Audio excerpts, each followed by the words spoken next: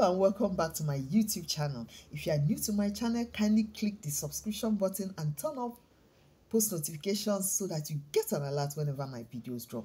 Today I'd like to talk about the best way to eat in your 40s and above. Ideally, try to do some form of intermittent fast. If you want to lose body fat, keep it off and bounce and stay healthy. Like you can make your first meal of the day 10 a.m. or 12 p.m. and you take water and teas all through the day, all through before that time.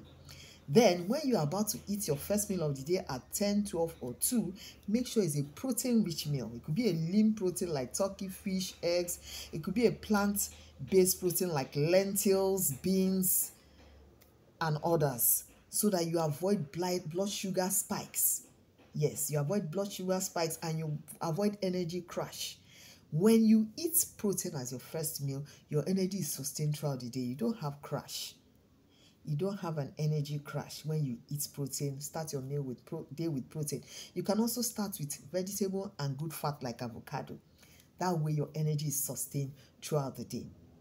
Then, if it's possible, make your meal 2 meals per day.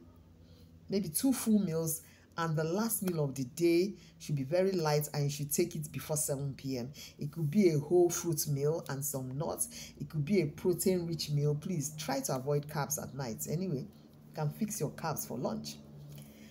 When you do these things, you realize that you will lose body fat, you feel healthier, you feel energetic all through your day, and you even be wondering, am I in my 40s, 50s, and 60s?